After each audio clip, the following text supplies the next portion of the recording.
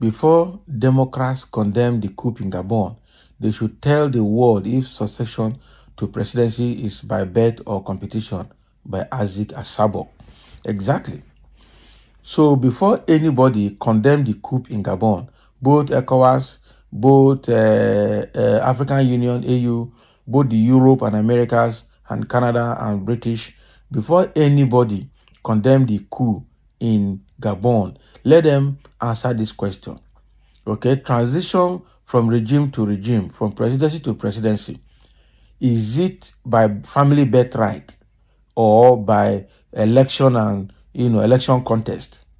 Let's be frank, because what happened in Gabon is not right.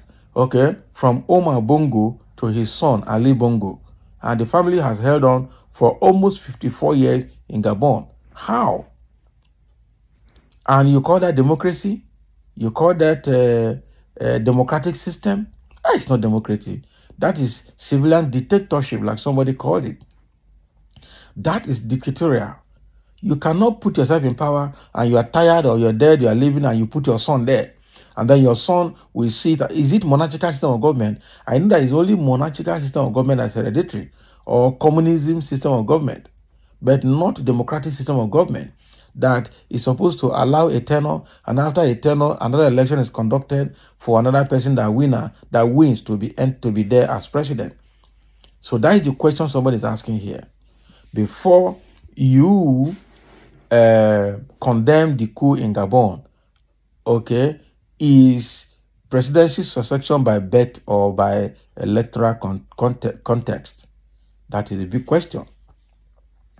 Without being in support of the perpetuation of coup in African continent, okay, there is no denying the fact that whenever a coup d'etat occur in any African country, that not a few self-acclaimed Democrats resort to running their mouth in condemnation of the undemocratic takeover of government.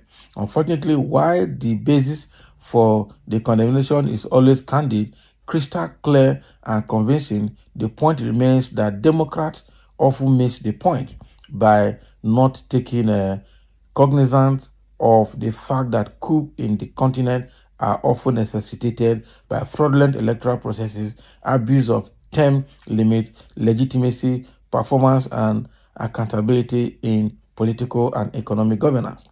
In fact, whoever makes any attempt to justify would tongue in check be told that the worst democratic government is better than the best military government. Given the foregoing backdrop, there is no denying the fact that the wind of coup that is sweeping across the African continent, coupled with the associated diplomatic impasse, foretells grave consequences of continued military incursion into the political arena in the West Africa sub-region. The undemocratic trend clearly demonstrates the fact that both the African Union and the Community of West African States, ECOWAS, are faced with big, frightening challenges ahead, considering the complexities of military coups, which are better prevented through commitment to the deepening of democracies within the continent. Opinionating in this context from the perspective of the coup that occurred in Gabon on Tuesday, August 29, 2023, it is expedient to urge both ECOWAS and AU to synergistically move to sanction leaders perpetrating seeming monarchical government in African political culture. Exactly. Those people that have turned their presidential offices to hereditary, handed over to their generation, should be cautioned first. That is it. They should be sanctioned first. Without any iota of exaggeration, it is expedient to opine that the time has come for both supranational bodies, to discourage the political culture that allows succession to presidency by virtue of birth rather than by competition. To buttress the foregoing view, a peep into succession politics across African countries will reveal that the incumbent president of Togo, Faure Gnassingbé, the president who became president of Togo in 2005, after succeeding his late father, okay, Nasingbe Eyadema. Can you imagine? Re-elected in 2010, 2015, and 2020. He became hard ruled the country since 1967. That is the Nyademas of Togo, Nasingbe Eyadema. Though it can be argued that political dynasties exist around the world, but that should not justify its entrenchment or perpetuation in Africa. For instance, in the United States in 2001, George W. Bush became the first president or modern president whose father, President W. Bush, had also been elected president. The sixth president, John Quincy Adams, served from 1825 to 1829 and was the son of the second president, John Adams. Bush also became the first U.S. president to hold this position for longer than his father. In East and South Africa, there have been many daughters of heads of state who have been elected to the same position, such as South Korea President Park Geun-hye, former Philippine President Corazon Aquino, and former Indian Prime Minister Indira Gandhi. In Pakistan, in a rare occurrence, a husband took over from his wife, Benazir Bhutto.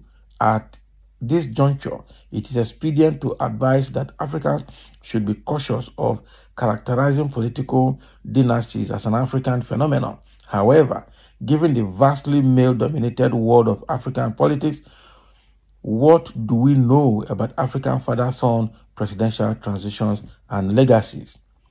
Despite the foregoing abnormalities being experienced in the US, the Philippines, and South Korea, there is no political justification for such mode of succession to the presidency to be replicated in African countries, particularly as obtained in Gabon, and which was linked to the principal cause of the purge that occurred in the early morning of today.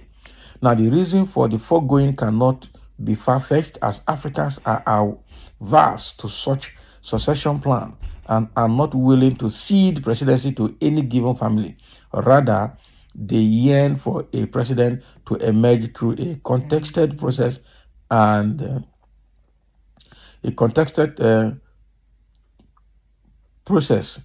based on individuals' merit, and not to elect family members or former heads of state.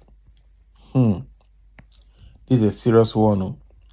So finally, it is expedient to advise that before Democrats condemn the coup in Gabon, that they should tell the world if succession to presidency is by birth or by competition. Good question. And somebody is saying Gabon coup leader and dethroned president are cousins. What a hell of family business. They really need to manage that as well. The persons condemning the coup, how did they get to power? It is like killing a whole community and telling another that insult is worse than killing. Yeah? Those saying the worst democracy government is better than military government are all criminals, because the military are more disciplined than bloody civilian. Okay, civilian government. In all steady and stable democracies world over, observations reveal the military to be the backbone of their success and good governance. But here in Africa, due to criminal-minded leaders, democracy is seen as an avenue to enslave fellow citizens into poverty and disenfranchisement, which is very bad. There are a few more comments here which time may not permit me to show, but the fact remains here that you should not just openly condemn coup in Africa now that is raging without first of all asking how come the coup, what is leading to the coup, what is the cause, what is the driver exactly. And for me, the coups are taking place to effect the change that democratic process could not effect. Simple. So thank you for listening, and let's have your comment in this session.